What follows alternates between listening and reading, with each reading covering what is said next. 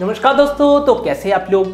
तो Qualcomm launch करने वाले अपना अपकमिंग फ्लैगशिप प्रोसेसर जिसका नाम होगा स्नैपड्रैगन 875। पहले ऐसा न्यूज था कि स्नैपड्रैगन 865 प्लस लॉन्च होगा, लेकिन एक कोरोना वायरस के कारण ओवरऑल प्रोडक्शन और रिसर्च बंद है, तो इसीलिए स्नैपड्रैगन 865 प्लस लॉन्च नहीं करेगा, डायरेक्ट 875 लॉन्च करेगा। तो इस वीडियो में मैं आपको ये जो क्वालकॉम स्नैपड्रैगन 875 इसके बारे में फुल लीक्ड इंफॉर्मेशन, इसमें क्या क्या स्पेसिफिकेशन होगा, स्नैपड्रैगन 865 से कितना ज्यादा अपडेट होगा, इसके बारे में फुल डिटेल्स दूंगा। तो चलिए शुरू करते हैं आज का वीडियो बिना कोई वक्त खबर। और ये वीडियो शुरू करने से पहले अगर आप गैजेट चैनल पे नए हैं और ऐसे वीडियो आगे भी देखना चाहते हैं तो गैजेट चैनल को सब्सक्राइब करना बिल्कुल मत भूलिएगा।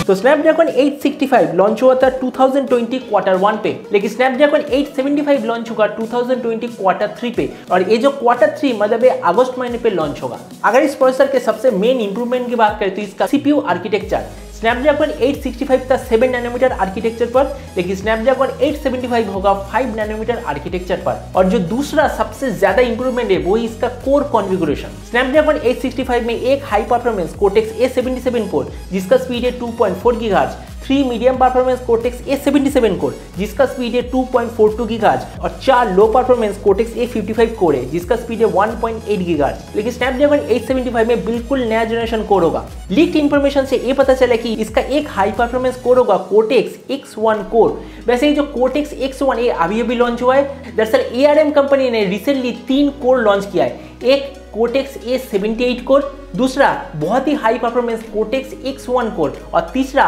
माली G78 जीपीयू। तो ये तीनों में से जो एकदम high performance cortex X1 core वही क्वालकॉम अपने प्रोसेसर में यूज करेगा। तो इसमें होगा एक कोर्टेक्स X1 कोर और इसका स्पीड होगा 3 गीगाहर्ट्ज से ज्यादा, 3 medium performance cortex A78 core, इसके स्पीड के बारे में कोई इंफॉर्मेशन नहीं, और 4 लो परफॉर्मेंस कोर्टेक्स A55 कोर।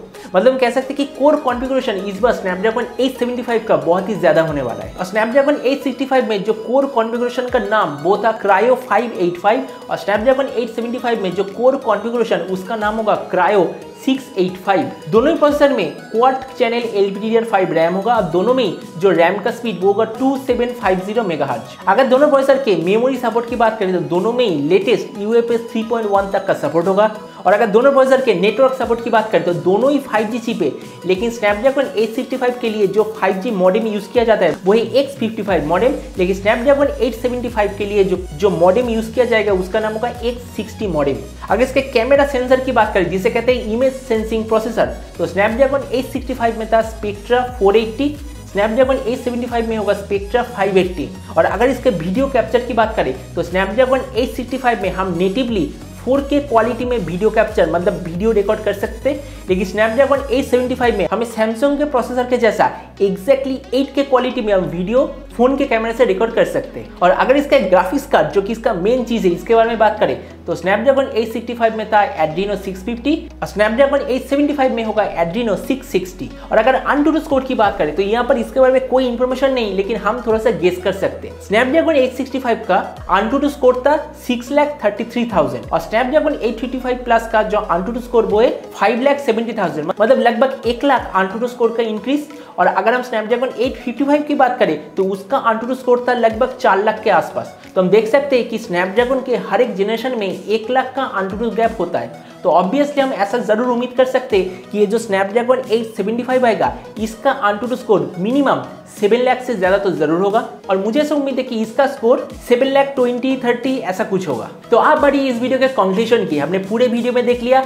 इस बार क्वालकॉम का जो प्रोसेसर लॉन्च होने वाला है इसका सबसे ज्यादा इंप्रूवमेंट होगा इसका कोर कॉन्फ़िगरेशन और इसका CPU मैन्युफैक्चरिंग प्रोसेस, जो कि मेरे ख्याल से इस प्रोसेसर को दुनिया का सबसे पावरफुल प्रोसेसर बना देगा। और मेरे ख्याल से ये वाला प्रोसेसर सबसे पहले लॉन्च होगा गैलेक्सी नोट 20 या फिर Asus ROG Phone 3, ये दोनों में से किसी एक स्मार्टफोन में तो जरूर आएगा सबसे पहले। तो आज की वीडियो तक उम्मीद है लीक्ड इंफॉर्मेशन आपको पसंद आएगा। फ्यूचर में अगर वैसे ही एक्सक्लूसिव इंफॉर्मेशन पाना चाहते हैं तो गैजेट चैनल को सब्सक्राइब करना बिल्कुल ही मत भूलिएगा। तो मिलते हैं अगली वीडियो में, तब तक stay tuned and always remember think positive, B positive.